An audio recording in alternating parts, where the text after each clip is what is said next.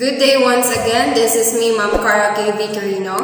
One of the primary reasons people have trouble with problem solving is that there is no single procedure that works all the time. One of our main goals at the end of this video is for you to become problem solvers. Now, the question is, do you have any idea now what is our lesson for today? Our lesson for today is all about POLYAS 4 steps in problem solving. To begin this test, we now discuss a framework for thinking about problem solving, that is POLYAS 4 steps approach to problem solving. So we have George Polya. So he was born on December 13, 1887 and he died on September 7th of 1985. He was a Hungarian mathematician.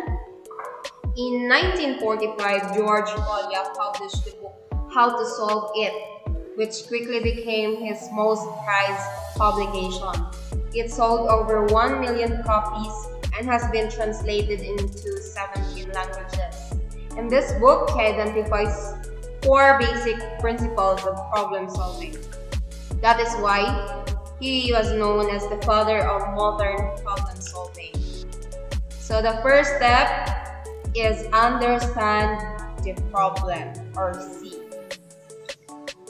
Polya taught teachers to ask students questions such as, do you understand all the words used in stating the problem? What are you asked to find? Can you restate the problem in your own words?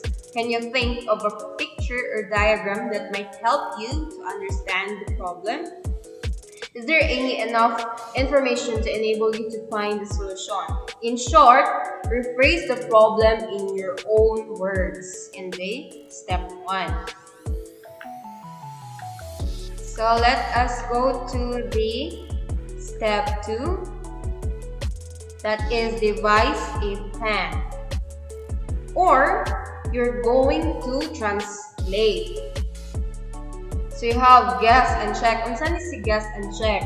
So this is trial and error. So you're going to set up an equation, draw a diagram. So we will be setting up equations for each problem and translate. So step 2, translate. Now in step 3, carry out the plan. So this is the time that we are going to solve the problem. This is where you solve the equation you came up with in your devise a plan step. Once you have an idea for a new approach, jot it down immediately. When you have time, try it out and see if it leads to a solution. So if the plan does not seem to be working, then start over and try another approach.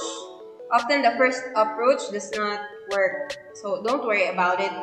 Just because an approach does not work, it does not mean you did it wrong.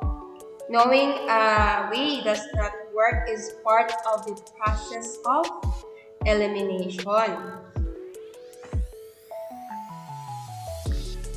So let's go to the step 4, which is look back or check. Did you answer the questions? Double check any computations involved in finding your solution. In short, you need to verify. So kung mali ang imuhang pag-understand sa problem, ang imuhang pag-translate, so mali gid ang imuhang solution or you solve the problem.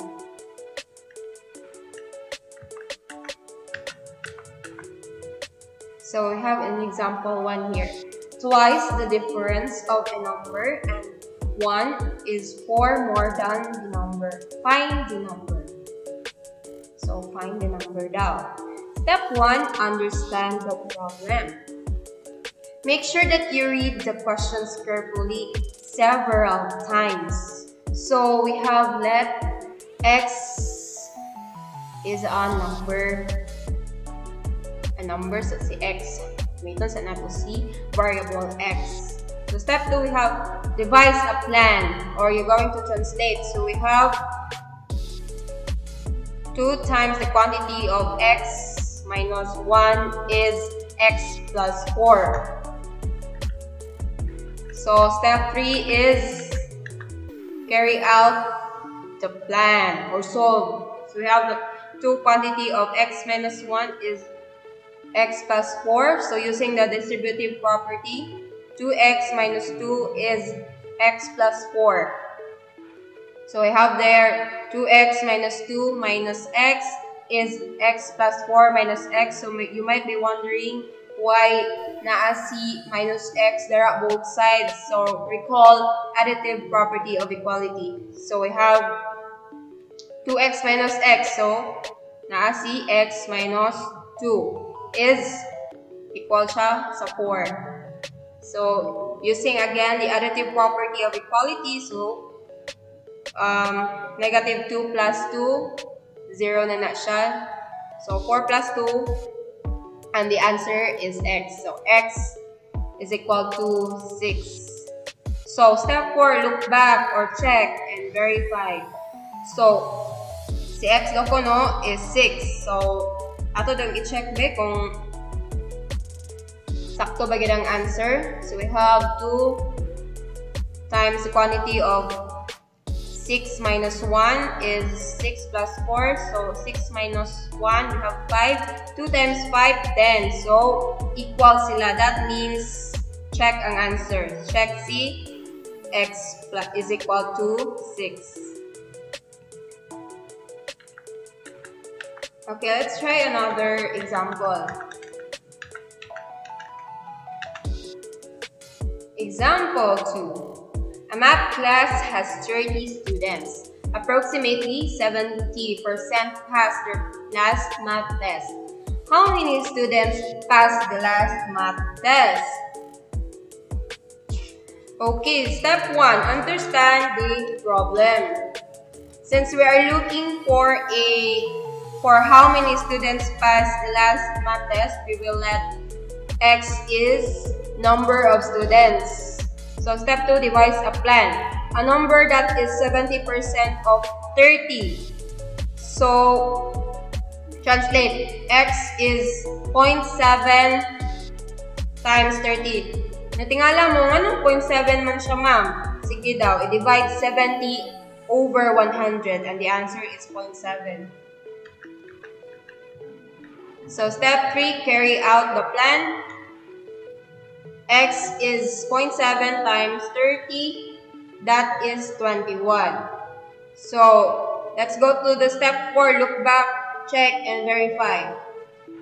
21 is 70% of 30. Nga naman. Sige daw be. 21 over 30. 21 over 30, the answer is 0.7. So 21 is correct. And the final answer is 21 students passed the last math test.